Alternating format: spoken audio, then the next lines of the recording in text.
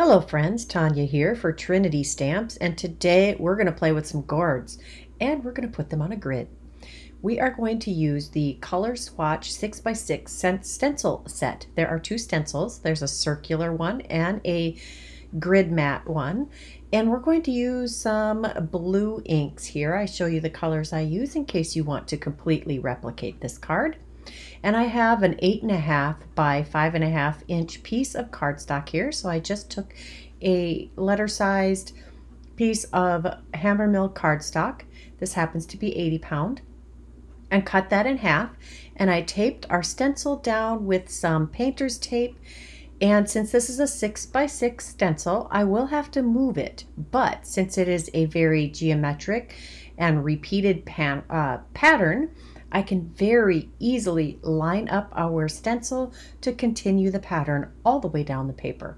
This way you can make whatever size pattern you want. Now this does say it is a color swatching stencil, but you can use it however you want. I mean, you're the creator. I did decide to make a 5x7 card again. I know you're all shocked. I do love a good 5x7 card. And any product that can easily be used to create a 5x7 card is going to land on my list of favorites. I do think I want to make a card with the color swatch in the circle also.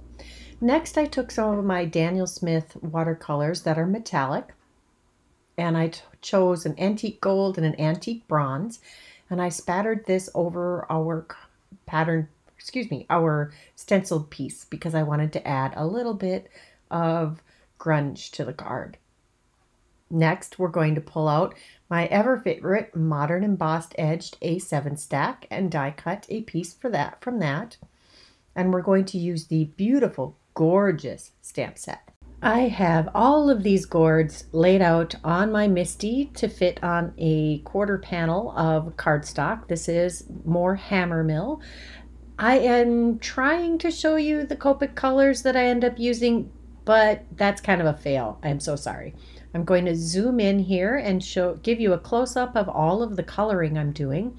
And I just grabbed a bunch of yellows and oranges and greens, even some yellow greens and blue greens, to color in our various gourds. And squash, pumpkin, they all fall in the same category.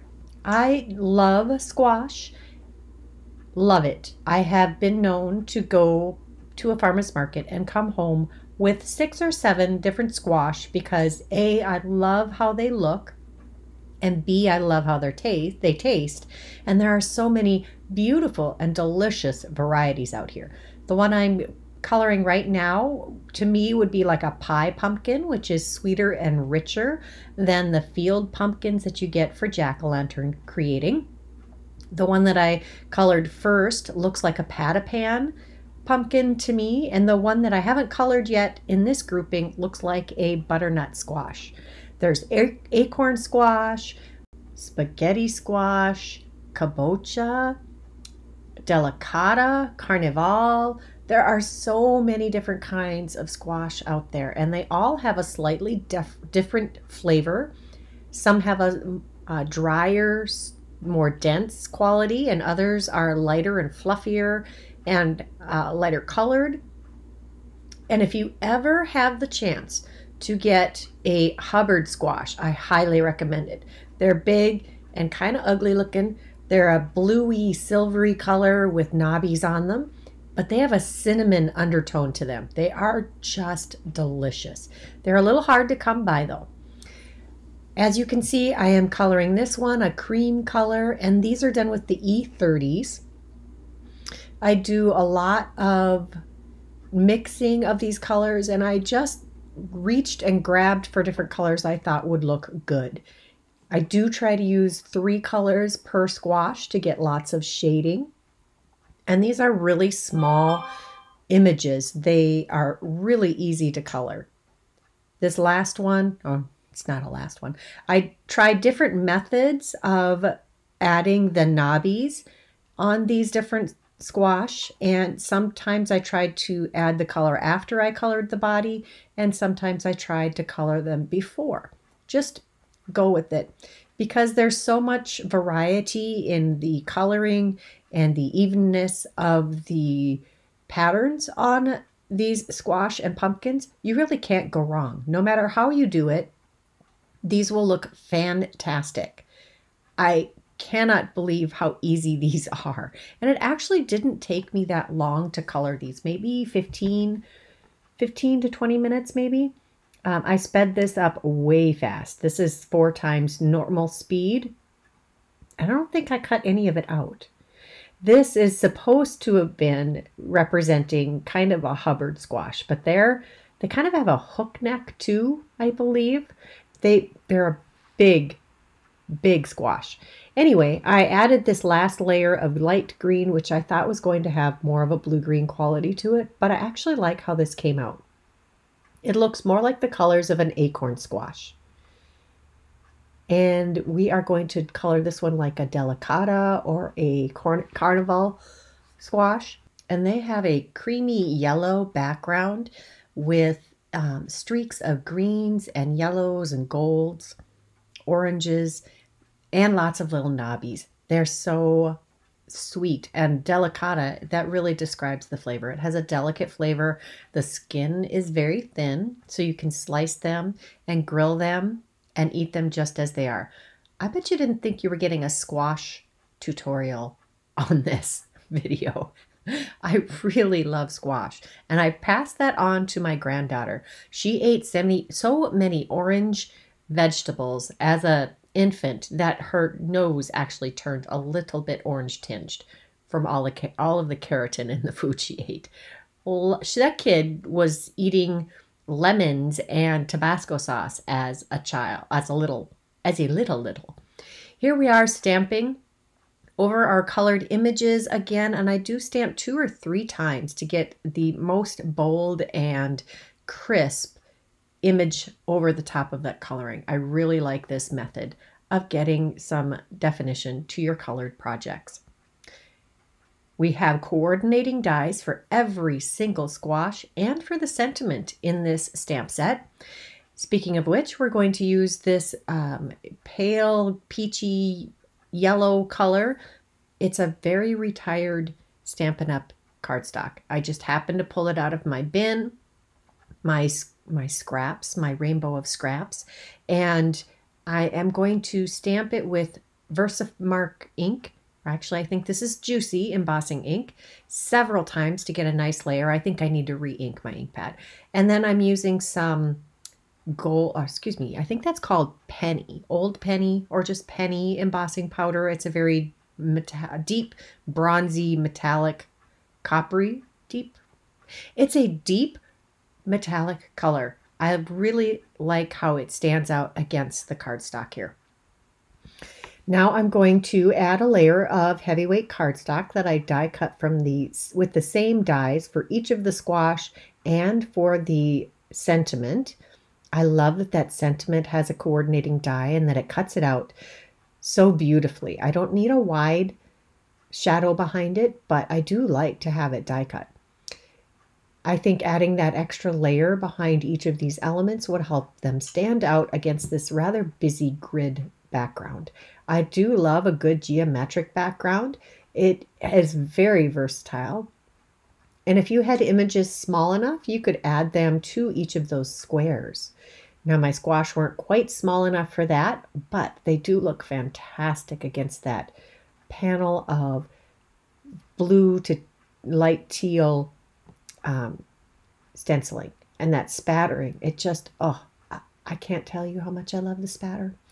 We've got all of these lined up, and the way they have them lined up on the stamp sheet is pretty awesome. And I didn't change that much. I just switched, I think, a couple of them around just to add a little more balance.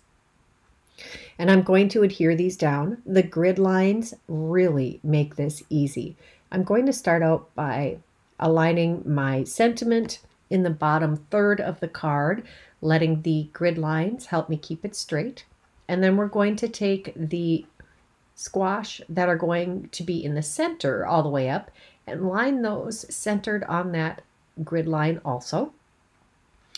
Next, I'm going to adhere down the squash on the corners of the card. Again, this is a 5x7 card. I took a 5x7 white cardstock base and adhered the grid panel to that first. And I had put some scrap cardstock behind that also. I had only used 80-pound cardstock, and I wanted something with a little extra weight and a little extra height on our card base.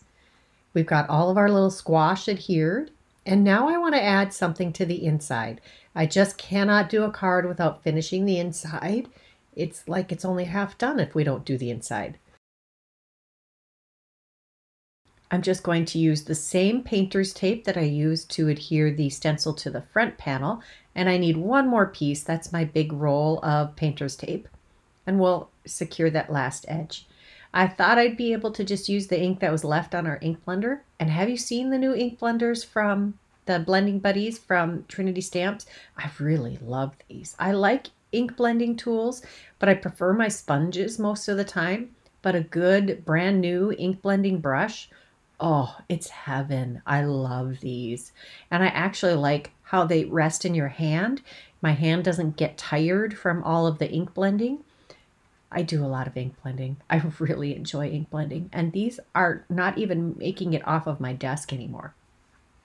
I am a messy crafter, so you saw me looking at my fingertips to make sure I didn't have any ink on them so that I wouldn't transfer them onto this very crisp, clean and simple inside of the card. Now that wasn't completely centered, but that's okay. We're going to pull out a stamp set called Beautiful Breeze from last year. It coordinates, by the way, with the Shimmering Winds foil plate, which is awesome. And we're going to use the Autumn Greetings from that stamp set, and we're going to stamp it with some Distress Oxide ink in Crackling Campfire to carry through the orange feel from the squash. Now, this did not stamp as crisply as I might have liked, but that has to do with the ink quality, not the stamp. There are a bunch of new embellishments this month. This one is the Buttercup Vase, and it is some rhinestones in 4 different sizes with a very iridescent quality and some wider facets than some of our other embellishments. I am going to do 3 groupings of 3 here with 3 different sizes of gems in each of those groupings, trying to just add some flow through this pattern. And I think that embellishments, I think I've made 1 card in the last month that didn't have some kind of gem or sequin or clay mix on it. They are everywhere in my craft room, and why wouldn't I just use them? They do add so much to the card. I'm using my Barely Art Precision Glue here, but Trinity Stamps has a new glue. It is fantastic. It works great. It has a fine tip applicator, but I'm allergic to it, so you won't see me using it. And there it is, my gorgeous beauty. I hope you enjoyed this video today. If you did, please give this video a thumbs up. Leave me a comment so YouTube knows that you want to see more of these videos. Subscribe to this channel if you haven't done that yet. And if you're interested in any of the products that I used today, check that description box below. I will have them listed and linked as always. Until next time, here are a couple more videos I thought you might enjoy. Bye-bye.